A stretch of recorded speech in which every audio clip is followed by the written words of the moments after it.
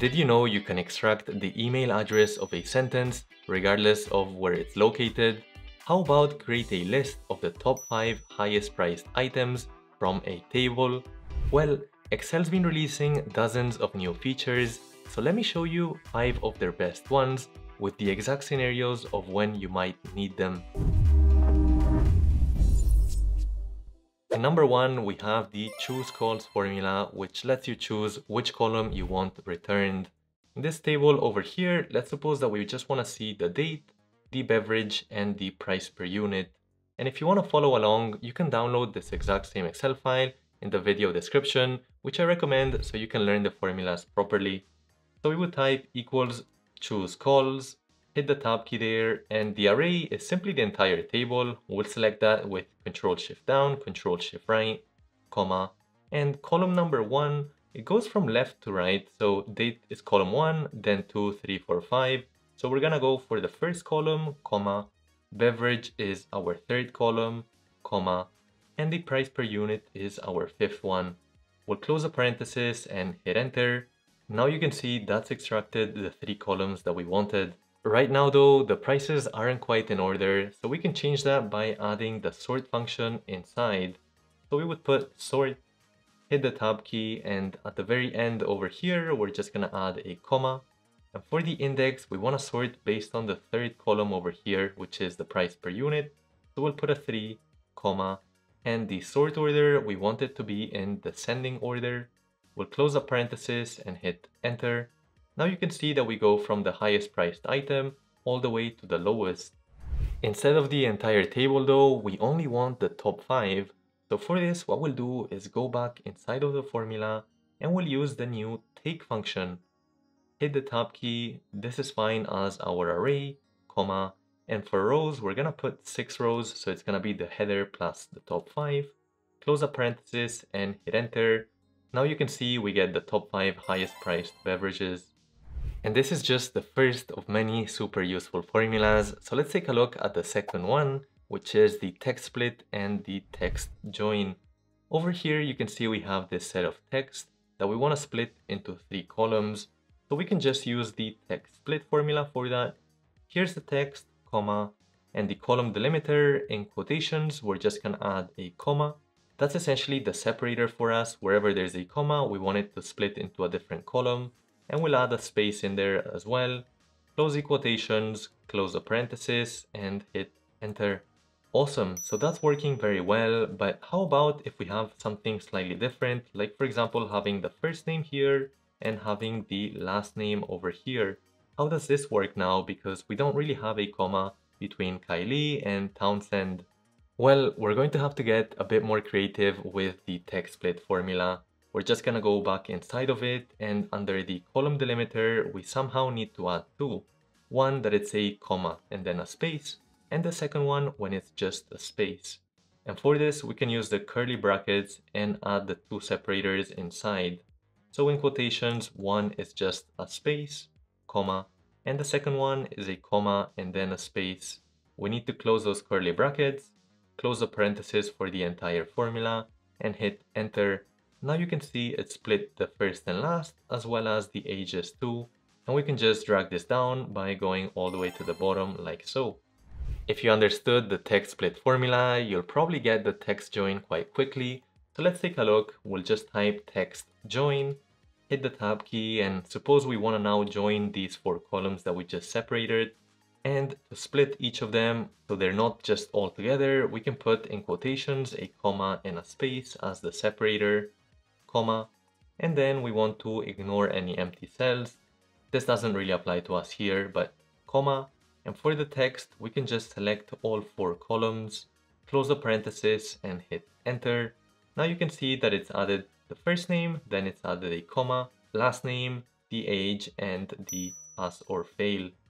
The TEXTSPLIT formula works great in the previous scenario, but that's not really the case in one like this where you have a message and we want to extract the email address. It's not really consistent. Sometimes the email is at the end, while other times it's in the middle. So that's where the next formula that we'll look up comes really handy. But first, as you'll often be using these formulas to analyze data, another great resource is HubSpot's free Introduction to Data Analytics report. They're kindly providing this completely free 50-page PDF that you can download using the link in the description below. In the file, you'll find a complete breakdown of what data analysis is, what types of data analysis there are, and some best practices as well. It's not just a report full of text though, it also includes supporting visuals to make sure you understand. This resource is great if you're a beginner, as well as if you've already taken a fair share of statistic classes like myself. I personally find this most useful to refresh my memory on some of the key concepts and techniques. So I recommend you head over to the link in the description below to download this completely free guide from HubSpot to level up your data analytics skills, and thanks to them for sponsoring this video. In number 3, we have the regex function. This formula will help us find and extract complex patterns of data. So let's take a look at this example where we have the password and we want to verify whether the password contains a number element. For this, we'll type equals regex, and keep in mind that this formula is still very much being rolled out, so you might not have it in your Excel version just yet. We're going to choose the REGEXTEST, hit the tab key. This is the password, comma, and for the pattern, we're actually gonna have to write a bit of code, but in case you don't know how to, we can simply ask ChatGPT. As you can see right over here, I've just asked it to create a regex to help me identify if there are numbers in this list of passwords. And this is all I'm going to need to add in the pattern, just this middle part. Let me do that. You can see I've just added the pattern in quotations here. I can close the parenthesis and hit enter. It's giving me true for the first and then false for all of these. This one has a 19, so it's true again. So it all seems to be working correctly. That was just an easy example though. To take a look at a harder one, here's all the messages that we've got, and we want to extract the email, which is something we couldn't quite do with the TEXTSPLIT. Because this is very inconsistent, we have characters before the email, and sometimes we have them after the email as well. So instead, we'll use the REGEXTRACT function, hit the tab key, this is the text, comma, and for the pattern, again, we'll just ask ChatGPT. In this case, we just asked it to extract an email address from a sentence, and here's the code that it's giving us. I've added all the code in here, and now I can just close the quotations, close the parenthesis, and hit enter.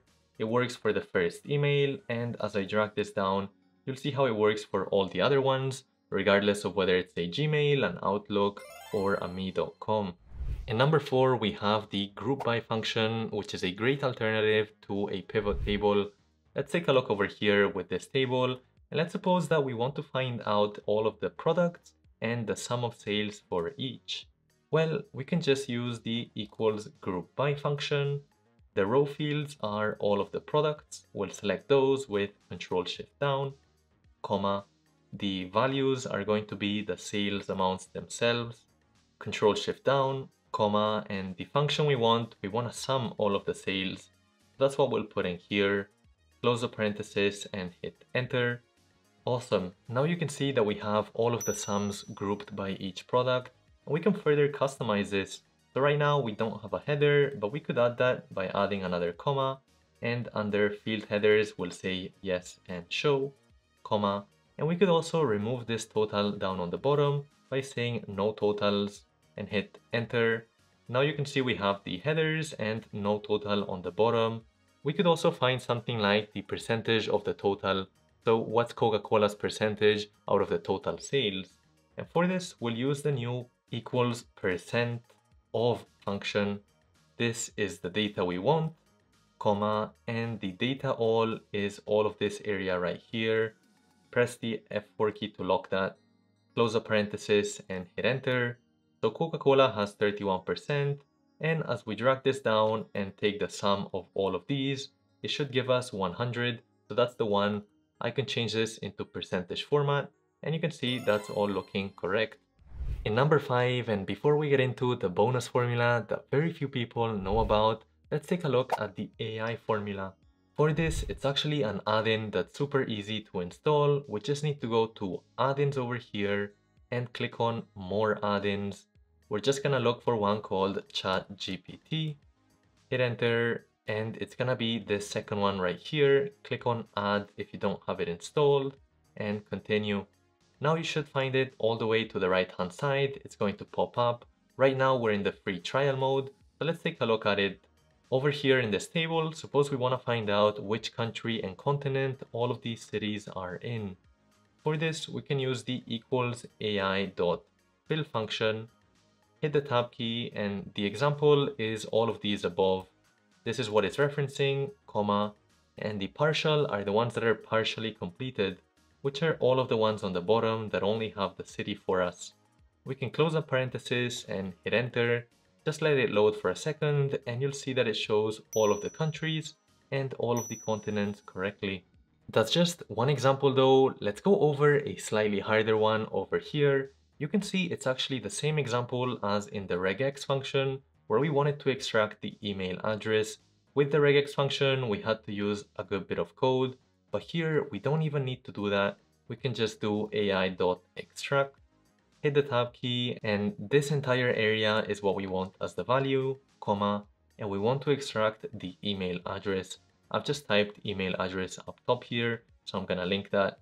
Close the parenthesis and hit enter, and you can see that it super easily extracted all of the emails. Finally, we have the bonus function, which is the DATEDIF. Let's take a look over here, and it's most useful to find the difference between 2 days.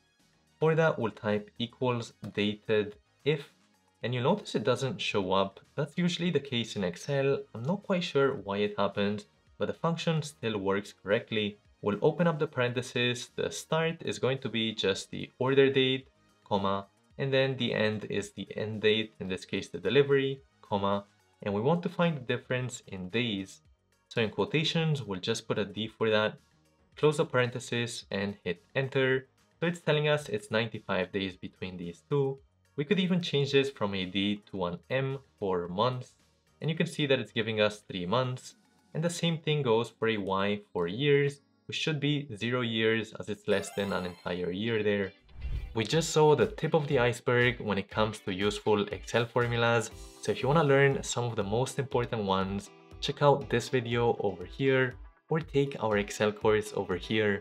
Hit the like and that subscribe, and I'll catch you in the next one.